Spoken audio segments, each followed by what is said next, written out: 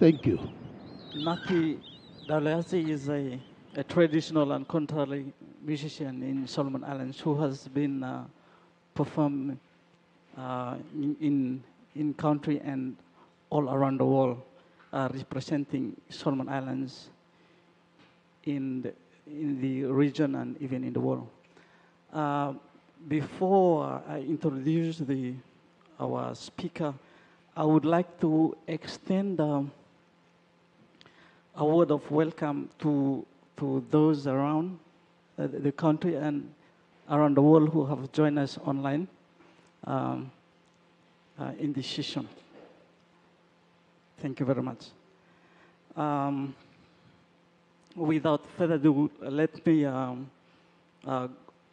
go through the abstract of our presentation. This talk will explore some of the reasons why, in spite of its natural resource endowment, generally Solomon Islands resource owners still find themselves largely as spectators insofar as the benefit that flow from the extraction of their natural resources is concerned. In spite of the fact that most of the commercial logging occurs on customary land, there are very few, if any, resource-owning groups that own any commercial building in Solomon Islands. Most, if not all, of the more recent real estate developments around East Honiara are spawned by loggers who also, more often than not, are foreigners. The talk will explore some of the challenges in the political economy surrounding the extractive industry and look at the institutional governance arrangements that impede the extractive industry. The talk will examine the political establishment. It will explore the role that both elected and unelected officials have and how these complex webs of relationship has undermined effective natural resource management. The talk will suggest recommending reforms towards returning to a merit-based system public service institution and move away from the politics of clientelism and political patronage, which is harming good natural resource management to the detriment of resource owners. Dr. Transform Aqorau is an international fisheries law and development expert by qualification. He has worked with the Solomon Islands government and several regional organizations, including the Pacific Islands Forum Secretariat and the Pacific Islands Forum Fisheries Agency, and was instrumental in the establishment of the PNA office in the Marshall Islands as the pioneer CEO. He was It was in that role, in his capacity as administrator of the Vessel Day Scheme, VDS, that he oversaw the transformation of the world's largest tuna fisheries in the world and ensured that parties increased the share of the economic returns from the tuna resources from US dollars 60 million to US 470 to 500 million when he left the position. On leaving the PNA, he established iTuna Intel, a locally based research consultancy. iTuna Intel partnered with Duke University in North Carolina, USA, University of Wollongong, USP, and Environment Defense Fund, a U.S. environment not-for-profit to set up Pacific Catalyst, a research consortium working to develop the next generation of Pacific Islands fisheries leaders. Dr. Aqorau is director and founder of OSA International, a New Zealand-based not-for-profit working on social accountability issues in the fishing industry, and is on the board of director of the International Seafood Sustainability Foundation, a US-based not-for-profit that includes the largest tuna fishing companies and processors in the world. He was influential in getting the development of getting the recent launch and integrated digital traceability and catch documentation system developed for NORO for the Ministry of Fisheries and Marine Resources. Working with the Ministry, SIG, ICT Services, Salt Tuna, NFD, Custom, and Health.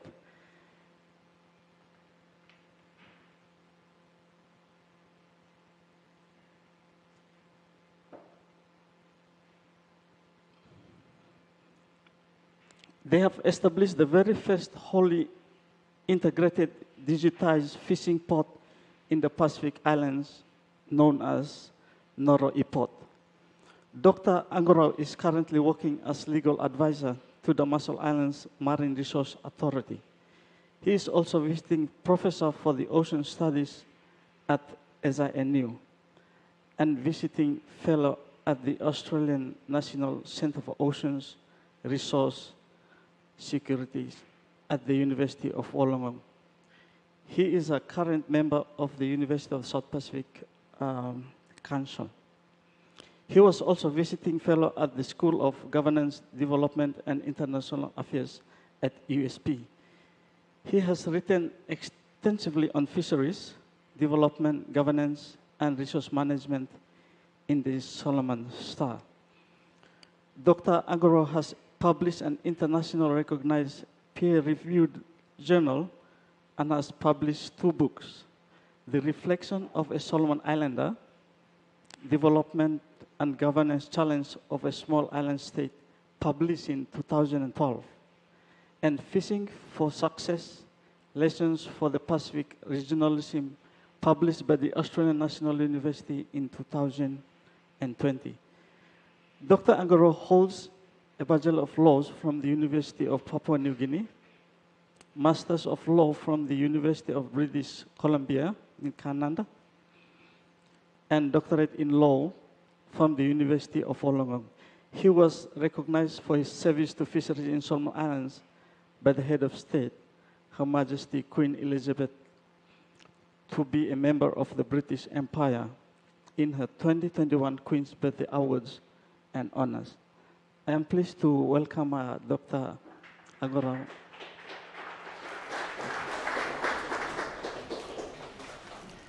Thank you, Primo, for those kind words. Mr. Speaker, sir.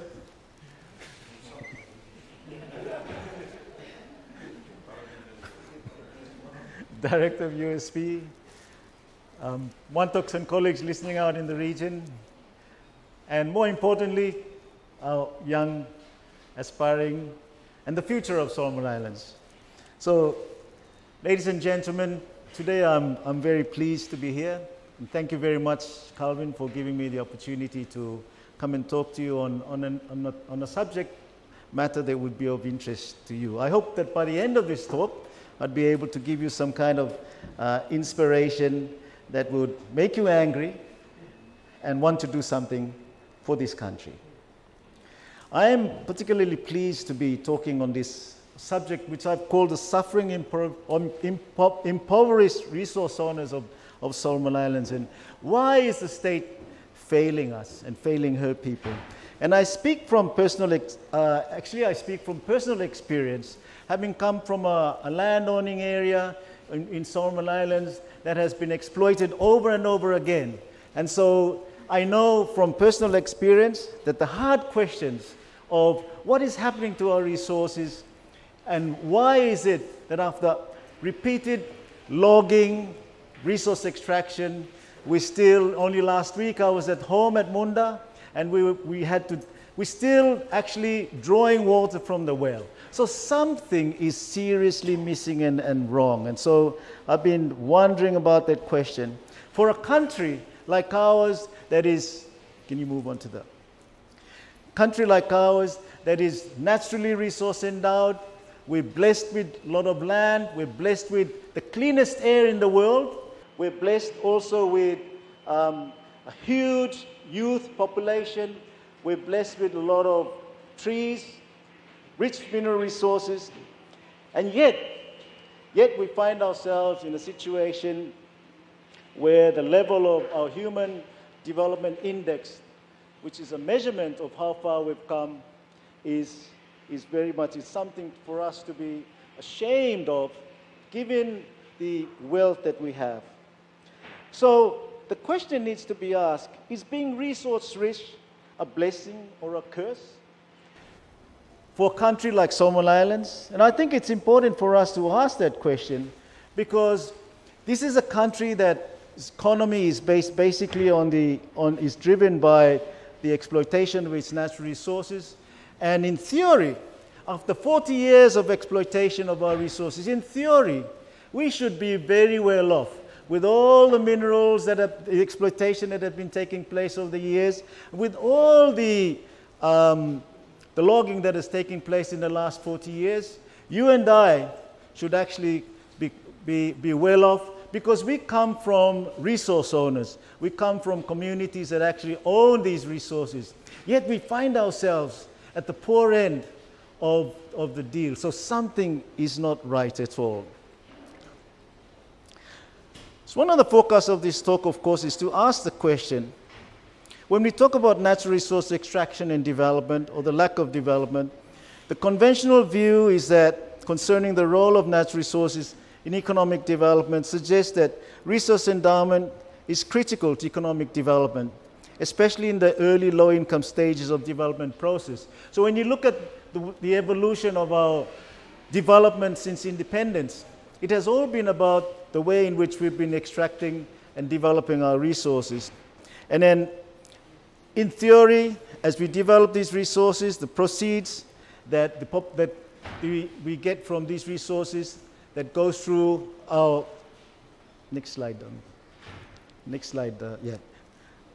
that the population acquires more skills, and those skills are deployed with increasing effectiveness to counter some of the resource deficiencies. So in other words, we are not just removing and extracting our resources, but at the same time, we're trying to put something back. But is that entirely true? I think we need to ask the question, what is the actual experience that we're showing here in Solomon Islands?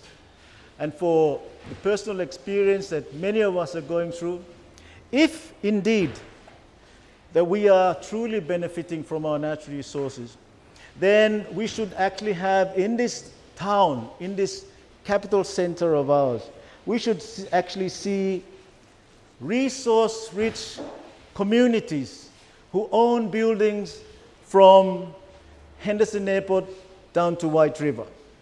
We should actually see communities that own these logs and trees actually investing in real estate, not just here in Honiara, but also out in the provinces as well.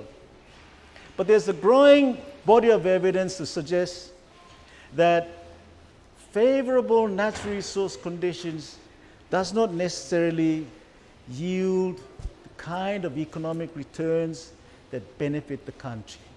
And I think Solomon Islands, and to some extent, maybe to a larger extent, our Melanesian cousin to the west, Papua New Guinea, both suffer from the natural resource curse, that in spite of all that mineral oil and gas and tuna and gold that we have, there's still a huge proportion of the population for whom services are not reaching, who's still struggling with schools that have no books, with libraries that have nothing in them, with clinics that have no.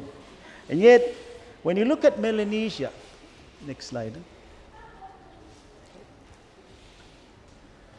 Melanesia and Solomon Islands is we're the second largest country in the region in terms of our land mass.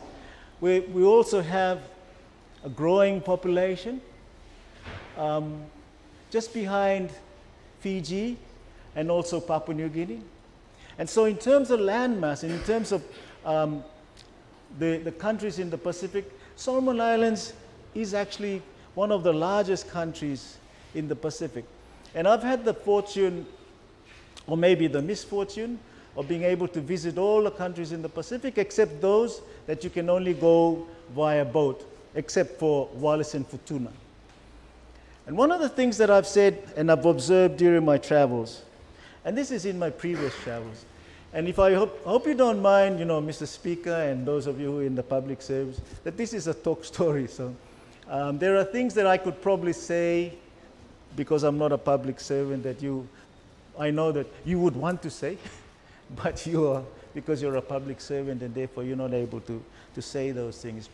But one of the things that I observed in my many travels across the Pacific was that I used to say that there were two countries in the Pacific that to me did not seem to make any progress. I went to Samoa in 1991 after Cyclone Val, and at the time you would actually see pigs running through the capital town of Apia.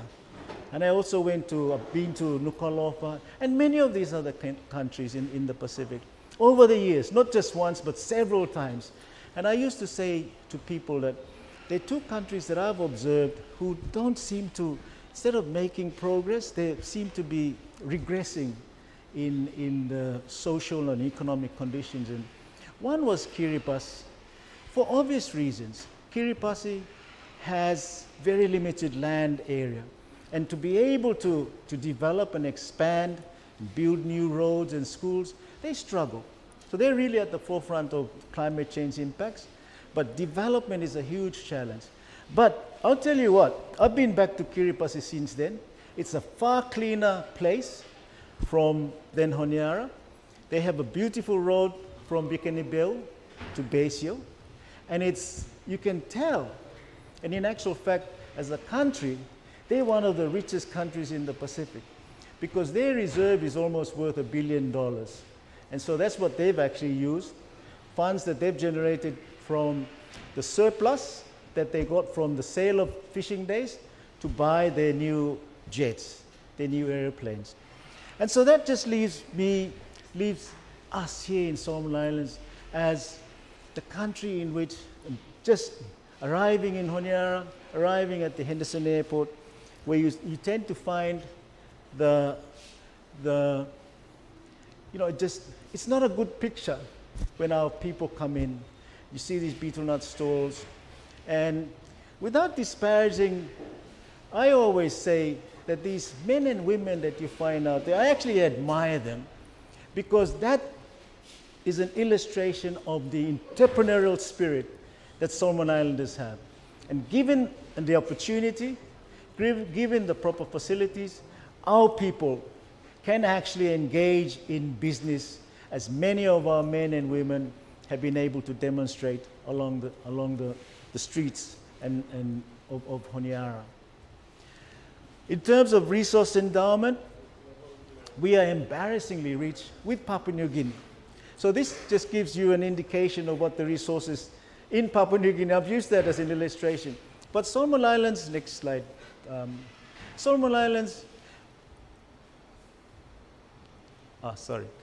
Solomon Islands is just as, I'm sorry, these are not that clear, but Solomon Islands is going through the same kind of trajectory that Papua New Guinea has or is going through, with the decline or the purported decline of logging. Mining is the next frontier for us. And so this is an old chart of where the tenements are, but mining tenements. But this is some years ago. But I know, and for those of you know, that from the new policy that has been adopted by the government, mining represents the new frontier for our economic development. And you just imagine that if we can't control and regulate and manage a renewable resource like our forestry sector, then imagine the difficulties that we will have controlling and trying to regulate the mining sector. And let alone, I don't want to even talk about the fact that the interests that we now have in the mining sector are those who are associated with the logging industry. So that's simply going to just exacerbate for me some of the resource struggles and problems and the governance issues that we have. Now, as I said to you, I've been around the Pacific, and this just gives you an indication of some of the basic indicators. And look at where we sit in terms of all the indicators, in terms of our literacy, school enrollment, life expectancy. And I've drawn up a more recent extraction from 2020 from the UNDP, which is probably in the next slide. Can you just throw that up? Which indicates some improvement in the life expectancy from a few years ago, from 60, around 64 to 73. The expected years of schooling. But our HDI value for 2019, and this is something that is quite concerning, and that is that our HDI value for 2019 is 0.567, which puts our country, which puts Solomon Islands in the medium human development category, positioning it at 151 out of 189 countries and territories. And this is what we should be really feeling bad about, that we are ranked equal with the Syrian Arab Republic, which is in a state of war. And so if all these indicators that we have is equal to a country that is at war and has civil strife, then something is wrong with the way in which decisions are being made. What's the next slide? Something is wrong. Something is definitely wrong. The way in which decisions are being made for a country that has enormous potential, enormous agricultural potential, because we have land for agricultural development, we have forestry, a natural forest and plantation forest, we have minerals, and we also have tuna fisheries. But to be ranked at the level that equates us with Syria is something that I wish we would be able to, face up to and try and do something, because these indicators are, for me, the measurement of the progress that we have made in the last 40 years. And so last week I mentioned that we were taking water, drawing it from a well at Munda, but it was never like that. Those of you who probably grew up around independence will remember that many of our communities and villages actually had running water reaching to them. But over the last 40 years, many of these services and facilities have gone into decline and decay. And so here I was in my constituency, which, by the way, is probably the most developed in terms of the infrastructure of any constituency outside of Honiara, because we have an international airport, We also have an international port. But we were drawing water from, we're still drawing water from the well. And in actual fact, I said, you know, I think when the Prime Minister went down for his celebration of the second appointed day in December last year, his entourage probably did not realize that much of the water that they were using in the motels were actually borehole water. But many of these facilities actually had pipe water reaching out to them in the past. So you tell me what's happening in the country. So just coming up to, I'll go through this and then run through this very quickly, and I want to talk a little bit about some of the problems that I think. But you see, we are very much dependent on logging. And I got an old slide. This is the most recent slide that shows that logging is still primarily the predominant resource that drives our economy. And so it's not something easy for us. It's probably easy for me to say and stand in front here and make these comments. But we're in the Ministry of Fisheries and looking to find funds to support the country, and there's nothing else. All you can do is just simply drive down and put more pressure on the logging our forest. Next slide, please. So with for the last 40 years, with all the development that has taken place in terms of our timber, in terms of, well, limited mining that's taking place, but then look at the mining that's taking place in West Rennell. I suggested to the Prime Minister last year that the government should actually help the people of West Rennell buy out that mine, so that if we create the now ruins of Solomon Islands, they can let them get their own wealth, let them buy their own private jet and fly from Rennell to Honiara. So what? They are enjoying the benefits of their resources. But they're not. We're all spectators while the wealth is really trickling out into all these foreigners who are building fancy buildings and constructions. From Henderson, as soon as you get off the plane, from the domestic terminal down to White River. It's all being dominated, and others are taking over, while here we are, you and I, the resources owners, the people of this country, just being spectators. So why is it that in spite of the millions that have been extracted over these years, we are still relatively struggling? We're struggling as a country. We're struggling to help ourselves and to provide the services that. So where has all that money gone to? Where's all the tuna fisheries, and especially the logging and mining and other mining, have gone to? It should be so visible around what we see in Honiara. And what we see in Honiara is probably a lot of that money, but it's not in the hands of those who should actually be benefiting from their own resources. So something is probably not right. Next slide, please. Just to give us a bit of background on the forestry and just a bit of background to this. It started in the 1920s. It was largely plantation forest, but in the 1980s to now, since it shifted to customary land, most of the forest, most of the logging that takes place in the country is taking place on customary land. But I've had my family land logged 3 or 4 times, and the uncles who signed these agreements, they still come around and ask for money to buy for their smoke. They have nothing to show. They've got no proper houses. Some of them got no tanks.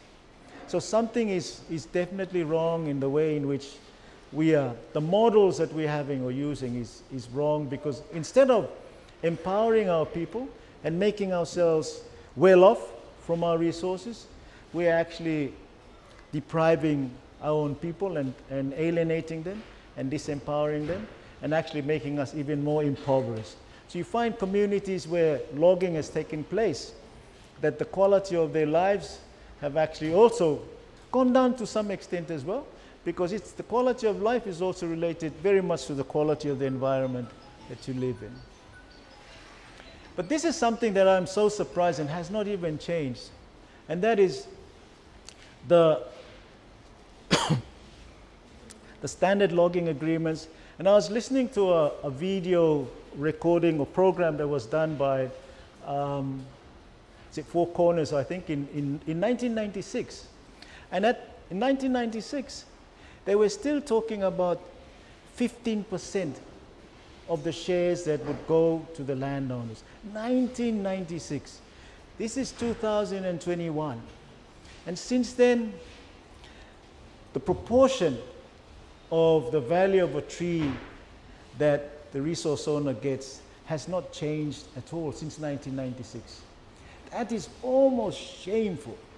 And one of the things I always I try and compare is that fishing is a hunting and gathering business. You don't actually own the fish until you go and catch it. But the tree on your customary land, you own the tree from the roots right to the top. And yet, we do not, the landowners or the people who own this tree only get 15% of the value of the tree. The license holder gets most of it, and then the government gets a bigger share of your tree. Now just imagine you in your house. You know, it's like the tree is growing in your own house, and someone comes into your own house and he takes that tree from your house, but you, the house owner, you're only going to get a small proportion of the value of the tree that's in your house. Now, to me, that is almost, and that has not changed at all. And the reason why you find a lot of families arguing over these logging operations is because they're only getting a small share of the pie. Now, just imagine if they were getting a bigger share of the value of their trees. There would be a lot more money for them to be able to distribute and then minimize the social dislocations and disruptions that arise out of people feeling aggrieved because they're not getting enough shares. Now, why has this not been changed over the years? Why has this not been changed? And I believe that those who have refused to get the changes in and improve this, colluding, and almost like it's a conspiracy, it's a criminal committing a criminal offense against our own people, because we are actually depriving the resource owners from getting a fair share of their own resources. And so we're almost complicit. So the story of move on to the next one. Yeah. The story of logging and mining in Solomon Islands is actually a very, very sorry story. There was an attempt made in 1979. I think it's still a very good model. I don't know if it will work now, but there was the 1979 North New Georgia Timber Corporation Act. And that was an act that was modeled around the Fijian Native Land Trust. And it was designed, it was established by Parliament just after independence. They went to Fiji and designed this North New Georgia Timber Corporation Act, in which the landowners in North New Georgia, and remember that at that time there was only very few operators, so it was designed to support levers operation and was a very good arrangement that actually worked for a while. There were 5 tribal groups that were all represented in the North New Georgia Timber Corporation. They were able to actually build up quite a bit of wealth, quite a bit of assets here in Honiara, also at Munda, and also in Gizo. But like so many of these things, this very good model actually fell, not because the legislation, the model was bad, but it fell because of poor governance within the directorship. And that's why it's important when we do these things that we actually get the right kind of people to provide the business advice. And so I don't think that we would probably get another probably model like the North New Georgia Timber Corporation. So basically, forestry, it's a national resource. Some very poor stories and experiences with that. And I think when it comes to fisheries and tuna, it's a slightly different story with tuna. And there's a reason for that, which I will go to when I go through how are we doing with our tuna fisheries. And you probably mentioned, you probably heard when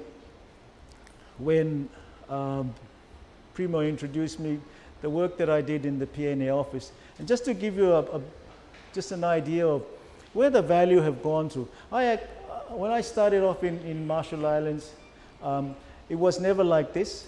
It was a bit of a struggle, and it sounds like it's easy to go through. But if you look at the average price of the day when we started off, it was around 1,700.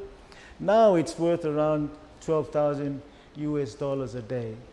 And so it's quite a significant increase from 71 million in 2011 to around, it's not clear from there, but it's around 482 million last year. So it's sort of dipped, but it's gone between 70 to $500 million in the space of about 10 years. Next slide. I think the other slides don't seem to be clear. Sorry, I think we've lost we've probably lost some of the other slides in this. We may have lost some of the other figures in the other slides, but yeah, essentially, okay. Anyway, you may talk story. Yeah, never mind the slides. So let's look at what is the difference between these different sectors. From my experience, I think the key thing is, first of all, in ensuring, if you want to get the real benefits, first and foremost, it's the design of the instrument. The instrument is very important in how and the model that you use. So the Vessel Day Scheme was an instrument that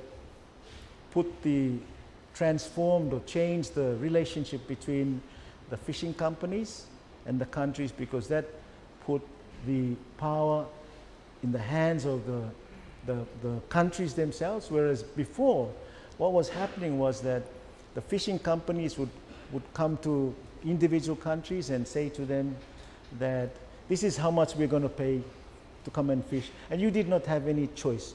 So the instrument that we helped to design and put together changed that relationship. And instead of us taking what they said they would pay, we created a market. So we actually changed the fishing opportunity and we created a market. And that market then led to them to then compete amongst themselves, to then pay for the fishing opportunity. And we also at the same time created a bit of what's known as scarcity, so limits. When you apply limits, what actually happens is that the value goes up. And so that's basically what we did. But I think more importantly is that the governance arrangement with respect to the management of a regional resource differs. In that we're fortunate in that we also have regional organizations like the Foreign Fisheries Agency, the PNA office, the Western and Central Pacific Fisheries Commission, providing additional layers of governance to oversee and insulate from all those political pressures that you would normally find in a national situation. And so from that, without that additional layer of governance, I think we would also probably face the same kind of pressures that we face in the other natural resource sectors that we find is not actually, we're not actually getting some of the benefits from them. There might be some, I see some opportunities going forward for Solomon Islands in trying to address this. Part of the problem that we have also, of course, is because of the huge pressure that we have to develop from our resources, then corruption and political corrosion in systems have permeated and come into the management of resources. So we know what that all leads to. And so with respect, I know for a fact that the logging industry, for example, is very influential. And that's when I talk about some of the, I talk about those who are involved in making these decisions are not just those who are elected in parliament. Very often we complain and we say that it's our politicians who should be making decisions, but remember that there are very powerful forces outside of politics who have such a huge influence in the way in which decisions are being made. And there are also very strong relationships that you find between key individuals, key Somalilanders, key individuals who hold key positions in government, who are actually in business with some of these logging companies, or individuals who are associated with the logging companies. And therefore, you find that in that kind of environment, it is not possible. It is absolutely not possible to fix the problem, because the incentive for those who are there to fix the problem does not exist, because you're going to be cutting off. Once you fix the problem and fix the governance problem, then you weaken and undermine the power and control that certain individuals have.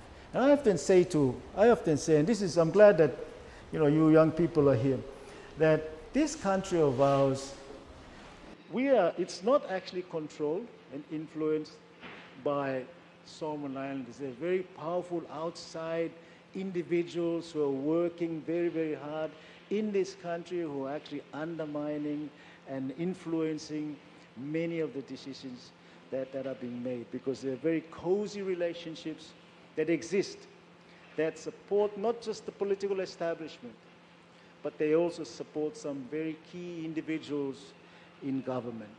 And you tend to also find that these cozy relationships, and that's what I talk about, the undermining of the system. If you observe very closely, you will find that there are certain Solomon Islanders who are associated with the political establishment, who are unelected, who are then, you find them in all the key state-owned, well, not all, but most of the key state-owned enterprises. And so I'm not really surprised also that you have maybe some foreigners behind some of our political parties who are shaping and colluding. And so I'm glad, Jane, you're here as the representative from our electoral office. But I remember when the cross-border voting was the amendment was introduced, and people were so happy because they said, I can now go and vote in my own island and I can vote. But we forgot that there is if you really look at it very carefully, there is an altruistic motivation behind that, because it's all designed to ensure that those who are already in power entrench the power that they have, because it allows cross-border voting, simply allows you to, your core number of voters, and I can bring in X number of voters from Malaita or from somewhere else, and we'll boost up my numbers. That's what it's designed to do. It's not designed to allow you to vote and go and vote and flex. We should be voting where you actually reside. So if I was working in Temotu, I should be voting in Temotu. Whoever wins there is my representative. When I come to Honiara, the representative from Honiara should be my representative of parliament. That's the way it should work. But remember, that in the grand scheme of things, that there are often all these underlying hidden forces that's working to collude and influencing influencing decisions. There's a rat just went past. So some of the decisions they're making are like rats, It's just like rats, because they are not they're making decisions in the best interest of the people. Now, you will also find, and I say so once again with a certain great sense of respect, that the institutionalization of, and the way in which the government and the government institutions now work is you find that there are also certain very influential, non-elected, non-public servant, but they're politically appointed individuals who are inside the Prime Minister's office, who also, you must remember that they too have such a huge influence and in the way in which these decisions are being made. Now, with China here, they are the ones who are also going out to meet with some of these Chinese investors. I remember getting an email when I was still with the PNA office, an email from one of the political advisors in the Prime Minister's office, boasting to us, and apparently he sent that same email to all the ministers in the PNA, boasting to us about a cannery that they are going to be building at Tatamba in Isabel. And you know, this is the kind of undermining where you already have the public service, you've already got your technical people in the public service. And Minister and I, we were workmates in the Ministry of Foreign Affairs, and Mr. Speaker, yeah, sorry, the Speaker and I were actually workmates in the Ministry of Foreign Affairs at the time when, and I say so with great respect, Andrew, permanent secretaries public service was a career. It was merit-based. And so you became a permanent secretary because you literally worked your way through the system. And it was free of all the political interference and influence that you now have. I remember very well the time when the 1989 Public Service Bill was put through by Solomon Mamaloni. It was designed to achieve one thing in particular. I think there was a sense of frustration. They felt that maybe the public servants, PSCs, were becoming very powerful, and therefore they felt that if we have our own people as permanent secretaries, they would push some of these issues and push some of these reforms quicker. The problem that you now have is that our permanent secretaries have become scared of their ministers. And so you know that I've had private discussions with quite a number of them. So you know that what the ministers wants to do, it may not be the right thing to do. But because your appointment is subject to the vagaries of the minister, that you're scared to then talk out. And all these things, all these, confluence of actually influence the quality of the decisions that are being made in the government. It influences the quality of governance that we have. And that is why you find that we have such poor returns from our resources. And that is why you find that we're still lagging so much behind. There's no secret about the development of this country. Good governance, respect for the law, political stability, having a merit-based system. People get appointed to jobs because they are the best who are available, who can do the job and make sure that this country moves forward. Those are some of the very simple solutions, but it's easier said than done. And this is why I'm so happy that we are here in this forum talking to you as young people, because this is your country. It's your future that is at stake. It is your jobs. It is your children who are being affected. And those of us who have had the opportunity to set in place, we will probably be remembered for not doing the right thing. And we don't want the quality of your life, the quality of your children, and your children and children's after them to get worse. So the onus is on you, young people. If you show no interest in ensuring that your future is better, and I feel very sorry for this country.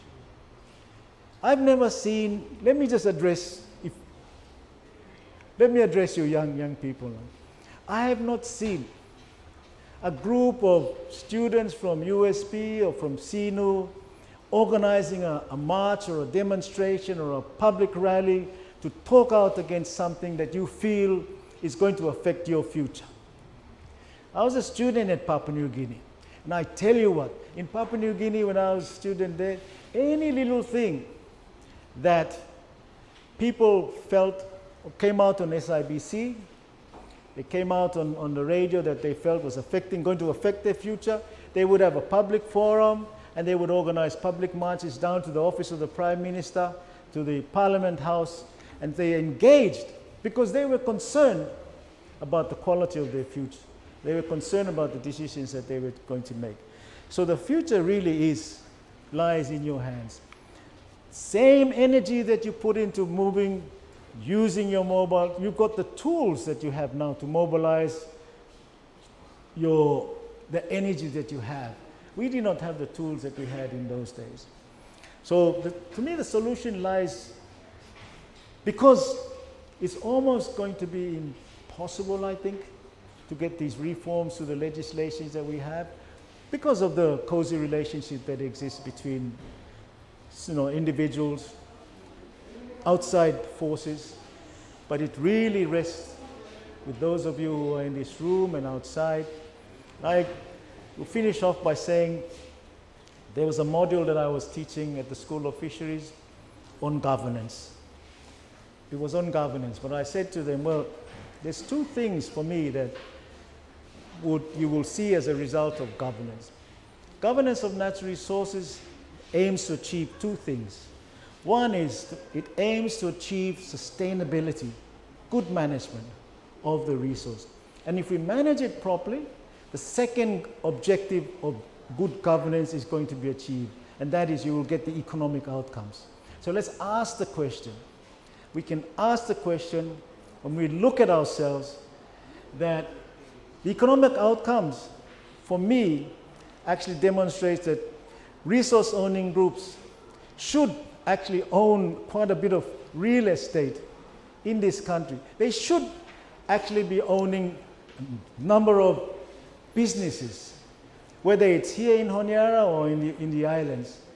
That to me would really demonstrate that the economic outcomes from good governance is actually working. But on both fronts, it's very clear that there's very little evidence to show, because when you get off the plane at Henderson, all the way out to White River, there's very, very few. We could probably count with maybe both hands. Kwaimani Building. Who else is there? Who own NPF, who own some of these real estates. And when that is done, then our future is actually quite bleak. But our future is hopeful and optimistic because of people like you in this room. And so I'd like to encourage you all to take an interest in these issues. I'd like to encourage you all to form your debating societies, form your environment societies, and be able to. The Speaker of Parliament would be really happy to see the public gallery filled with USP and CNU students, even shouting to the members of Parliament to take action. So on that basis, I thank you very much for listening. I apologize, it's probably disjointed in terms of the presentation, but I hope that you will go away feeling angry, but also inspired to question and do something. Thank you very much.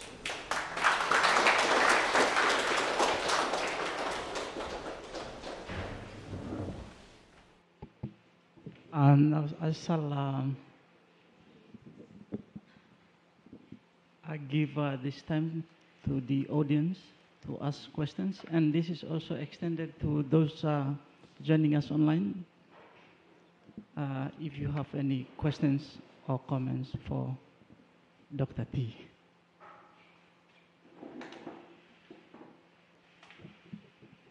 Doctor, make a one question about interest where you tell him today. Introduction Layu. Pina, you raised him from a 16 million project to a 460 million project, US, within just 4 years. What now secret Layu? And Ms. Avet teach him students and then encourage him about that too, yeah, the Solomon Islanders. Can country me himself make a quick shift from status me as a least developed country to at least developing just as other Pacific Island countries? Because Yumi authority me will law just like the atoll countries where you make a remlo Pacific. I have no more questions for me. Thanks, Director, for that question. Me always, as a small beginning, this tadi belum me diet time is small, so me pala sa go Salem kat for school fee. At a time where me follow home, him no any market, and it was a shameful thing. But from that, I always wanted to do well. And for me, there were a number of us. There's a number of things that actually worked for us. There was a group of us who came together at the same time, group of officials and group of ministers. We were lucky that we all came together at the very same time with all that same desire. All we wanted was to do well. And for me personally, because I come from Munda and from my own personal experience, with the hardship that I had, I knew that I said, well, me like I'm looking, people blame me the Pacific Islands, who must benefit from resources blogat. And even when I was Tamilo FFA, time I start off as director law FFA, deputy director, I wrote a 2-page of all the staff. And I set out that this is the vision that we want. But one thing you must never forget, at that time we used to have a lot of women who walk on their backs with firewood on their backs. I always told the staff, the expatriates and the locals, never forget that what we're trying to do is to give them a better livelihood. And so we were lucky that we all came together with that vision.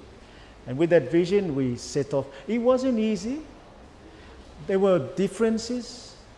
There were disagreements. There were accusations. And not everyone wanted to come on board.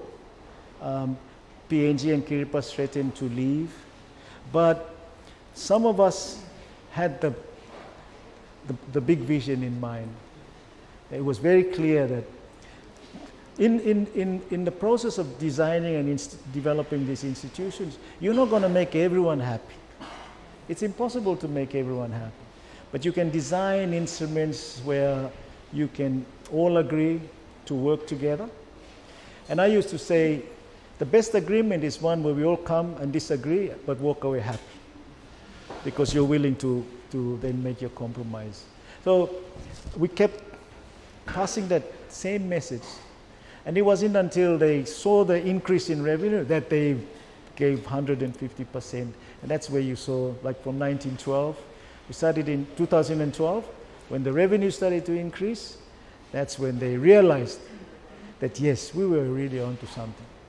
But you can do the same thing with logging here. To me, logging is not rocket science. It's probably even easier to address, in the sense that it's there. At least tuna, it moves. It's an international migratory resource. Fishing vessels are from different companies and all that, so on and so forth. So it's much harder to manage your tuna resource, but you can manage. And so one of the things that we can do in Solomon Islands is, well, first of all, the political economy of logging, as I explained, is not easy. There are very powerful forces that are working. But if you can bring those under control, or actually remove those forces, and so you I'll make a confession here at this point. We had a conversation at Langalanga in March with the Premier of Malaita Province. We were there for a day with the PS of Forestry and Environment. And it was I suggested to the Premier, I said, look, why doesn't Malaita take the lead by announcing that you won't have any foreign involvement. Foreigners involved in your logging industry in Malaita from 1st January 2022 to give you space. And then you've got your Windrock, you've got these other opportunities to then set in place a new model that involves resource owners themselves. But we mustn't leave them floating, because the last thing you want to do is do away with the current model but then don't have anything in place to support our local people. So that's what Malaita has taken on that as a policy.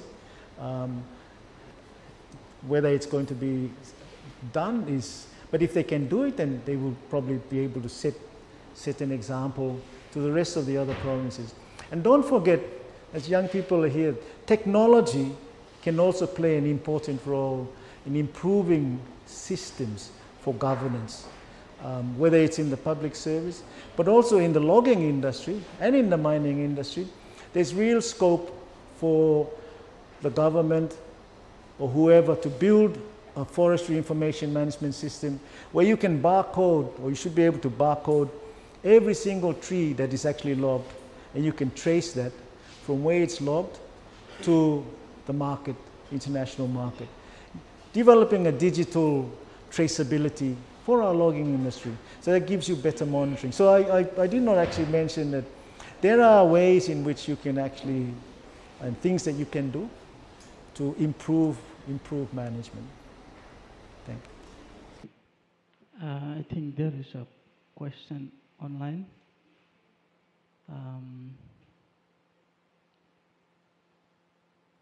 From Dr. Tashish Tara. Dr. T, can you talk about China and natural resource development in Solomon Islands? That's the question. Yeah. Talk about China and natural resource development in Solomon Islands. Yeah. I forgot to mention also that China is a key player in terms of our natural resource development. We are, early this year, I think we were the largest exporter of tropical hardwood to China. And also, a few years ago, we were the 6th largest in the world. But in terms of our export of logs to China, we are a major trading partner with China. And so the key concern one of the concerns I have is that I think with the role that, the dominance that, but let's not forget that as a society, also community, I think as a country, we're very, very much integrated also with China. But the way in which the Chinese deal, they don't come in in very small scale. And I think to that extent, we have to be a bit mindful, be careful, because one thing is we don't also have a lot of experience in dealing with Chinese companies. And the way in which China operates in terms of natural resources is they deal through their state-owned enterprises. And they are the ones who would come down, meet with the ministers, meet with politicians, meet with people in the Prime Minister's office. And I think, if I'm not mistaken, there is an office in the Prime Minister's, there is a unit in the Prime Minister's office. There's an association there, but there's a unit in there that's actually helping to promote business and trade with China. I find that it's a bit of a worry to the extent that we don't actually have that experience in dealing with large state-owned enterprises from China. They actually have a lot of force as well. But that does not mean to say that we cannot engage with them in terms of our natural resources. I think the experience in many other countries it's not a very happy one, but there are things that we can do. And one of the things I did say, I went and met the Prime Minister in May last year, and with Jimmy Rogers, and I said, this relationship with China is, we can actually control and manage it. And we manage it by ensuring that if there are investments from China, we ensure that at least 80 to 90% of the workforce is absorbed locally. That 80 to 90% of the the hardware and all the other materials are also actually sourced locally, so that we improve and help our domestic economy. But the Chinese, they normally base on turnkey operations. But in terms of natural resources, I think we only have to look at some of the other countries to be slightly careful. And my main worry is not so much China, but I'm more worried about ourselves here in Solomon Islands. I think we don't have the wherewithal, we don't have the experience, and we don't have the governance structure. We don't have, and we're very, susceptible and naive in many ways. It doesn't really take much to get favors from someone. And they will, the way the Chinese, they do, it's part of their culture. They will come to you and they will give you some money, which is easy to then undermine the systems that we have. So I'm really not so much concerned about China as I am concerned about our inability to be able to even manage what we have now. We can't even handle what we have now. Just imagine if we are going to have to deal with a greater monster than the smaller ones that we are struggling to deal with, who are taking over Honiara. And they're so visible. They're doing a great job. They're providing jobs and all that. But increasingly, I mean, you and I are just walking, we feel like you're in a different, or it's going to get worse actually. And I'll tell you what, once these borders open, there will be a huge influx of Chinese coming in here. And they are not going to worry. I mean, they're going to go out into the provinces, because all they'll see is this beautiful agricultural land, and they'll put enormous pressure on communities, on different island groups. There will be pressure that they will put. So just wait for COVID-19 to finish, then the borders to open, and we will see. It will be actually worse than, if you think it's bad now, just wait until COVID ends. It will be worse. And that's my worry, because I think we haven't handled it properly. But it's good for tourism. I mean, there will be dollars and investments and coming in. But it shouldn't come at a cost. The cost is that if we are able to get involved in businesses and all that, it will be great. But we're not doing it even now. So I hope that answers your question, Ron. Thank you. We have another question from Elise Hofer. Bulaol, Dr. T, do you think there are some lessons that could be learned from Vanuatu in terms of consultation processes which help guide the national policy? Thanks, Elise, for your question. Just to answer your question, I'll just respond by referring to a conversation I had with Mark Ramsden, Elise, a few years ago. He was a former New Zealand High Commissioner here to Solomon Islands, but he was in Vanuatu as I think their first secretary or someone, but he was working in the High Commission in Vanuatu. And one of the things he said to me, Elise, was the difference between Vanuatu and Solomons is that in Vanuatu, the public servants and the people still have no tolerance for corruption. Whereas in Solomon Islands, it's almost susceptible from top to bottom. That's the huge difference. And I think what has happened over the years, Elise, I mean, there are lessons to be learned And one of the things that Vanuatu has managed to maintain is the chiefly system. The chiefly system in Vanuatu is the chief is a very respectable word. Whereas here in Solomon Islands, it's almost an insulting word to many of us, because one of the reasons why chiefs are no longer respected is because many of them are also involved in the logging industry, and they are known as LOs, and you find LOs, our chiefs, they tend to come up and they're in motels, they go in taxis, and they're not distributing the funds, community funds from logging. And as a result of that, the respect that people have for chiefs is no longer there, because they don't guide and rule properly. And I think also we've lost the opportunity that in Vanuatu, respect for the chief is part of your DNA. You grew up with it. You hear if there's any dispute, we'll go to the chief. The first place they will go to is to try and resolve their problems by consulting the chief, and then they go to the police. Whereas we still have that, and I think in some places we want to try and rebuild that respect again. But many of the young people have not grown up with that kind of system. So it's going to take time, Elise.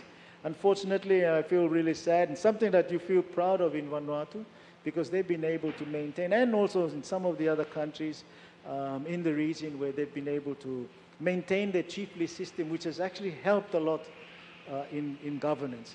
Whereas that's probably part of the problem that we face in Solomon. So maybe the traditional governance bill is going to address it.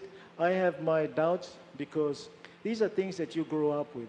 They're things that, they're generational things. Values that you have are generational values, and if we don't have those values, we've lost those values over a generation, it's not going to be easy to fix them. So I'm actually looking at the next generation to fix these problems, because generally speaking, communities and countries and societies don't allow things to disintegrate. There's going to be a point in time when people will say, enough is enough. We need to take back this country of ours. We need to take control over it. We need to get rid of all these corrupt practices and have a law-abiding, as most people are, but because they're suffering from the malfeasances of one or two people, unfortunately. Thank you, Dr. T, and thank you for the audience, everyone, or the students. Perhaps let me at the outset clarify where I'm coming from. I'm here not as a Speaker of National Parliament. I'm here as an individual. I'm here also as someone who believes in academia and free information sharing. And so the presentation by Dr. Transform this afternoon is part of the ongoing process, and I'd like to thank Calvin. This is in fact my second session to attend. I unfortunately missed the second one, but this is the third, so I ain't quite make number what? No, this one. Yeah. Anyway, I was sure that this is the third one, and therefore I only missed one. Now we'll continue to attend, but I'm here not as a Speaker of Parliament, but again from the experience that Transform has conveyed and shared with you, students, I couldn't agree more. We were brought up in the public service in the 80s and 90s, and I could well recall all the instances and the situations that Transform related to, particularly in 1989, when the public service became, as it were, unfortunately politicized, beginning with the Public Service Act. Public service has always been, up to 1989, prior to independence, as contained and enshrined in the Constitution. It's politically neutral. Governments come and go. The public service remains. The public service is the permanent government. Unfortunately, that seems now to be not the case, that it is also tagging along with the political institutions, particularly with political governments. That's really the rather unfortunate situation. And therefore, there is no check and balance. Has become weak, in my opinion, from the experience I've come through. Three-term member of parliament, a former permanent secretary, not in foreign affairs. I was schooled in foreign affairs, ended up by virtue of that particular amendment as permanent secretary on a 3-year contract in the Ministry of Provincial Government. And that's why I saw all this that is related. I saw it from the standpoint when I was permanent secretary from the provincial government, with that experience external and the actual experience internally, and then went on to the floor in parliament, became a lawmaker. One thing I can say is this, that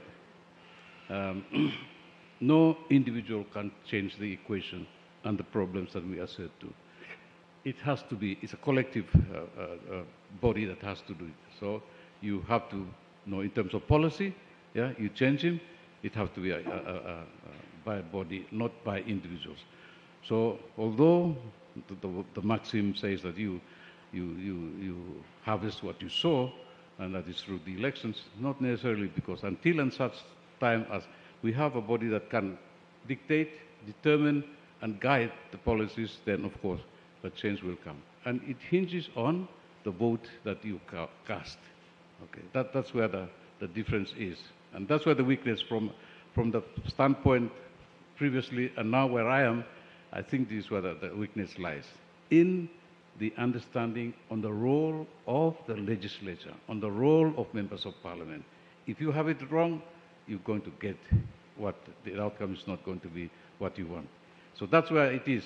I'm also the chair of the Electoral Commission, which determines currently at least, but some of the issues that were raised today, for example, the 2018 Electoral Act amendment will see this cross-border voting a bit more difficult, because the two elections are now going to be cast at the same date, the provincial and national election. And you have to qualify to be voting on the ward and the constituency. You can't say, oh, maybe I vote the constituency, but province I won't. You can't. Okay. The choice is no longer there. So you have to vote 2 ballot papers on the election day, come the next general elections. You'll be voting for the provincial government, and you will be voting for the city council, you will be voting for the national elections. So that electoral commission is tidying up. In fact, because of the shortness of the timing in the 2018 amendment of the Electoral Act, did not allow the electoral commission to fully execute the provisions of the Electoral Act in 2019 elections. So now the commission is now preparing for that. But I'm saying this because, in hindsight, this is where the problem lies. Because, you know, what we went through, of course, Transform will explain, resource curse. This is resource curse.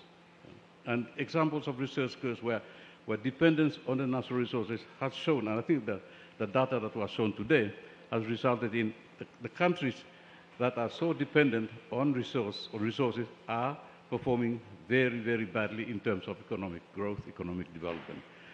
And Solomon Islands is a good example of a country that is cursed because of its abundant resources, notwithstanding the fact that all efforts, and we become victims.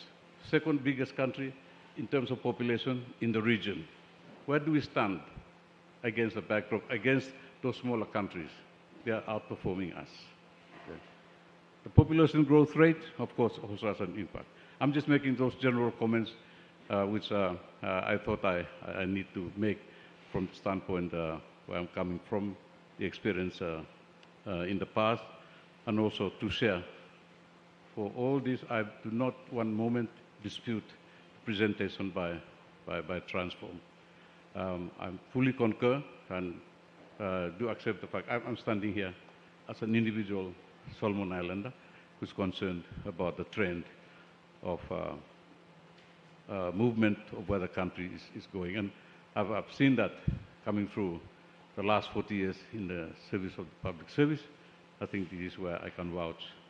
And I'd like to thank you all please do continue to attend these sessions that are organized by the University Center. It's so critical. Academia, no, there's nothing correct in anything that anyone says.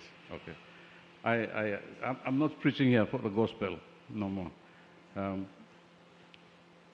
But for the moment, yeah, please do appreciate. Thank you, Transform, and organizers of these talks.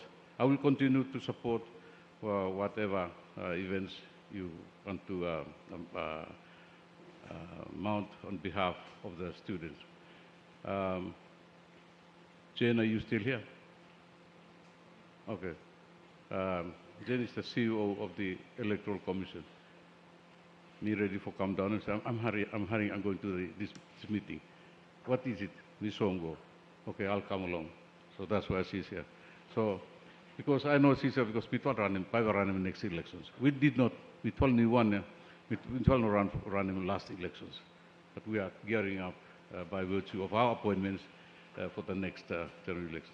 But let me emphasize again, the future is in your hands, in the next generation, in the existing generation. For the future of this country belongs to you, okay, and your children.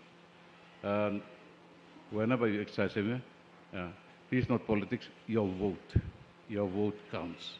Okay. Unfortunately, I have to say it. If I have to repeat it, this is where the change will come. No anywhere else. Yeah. Only the vote will change it. Thank you.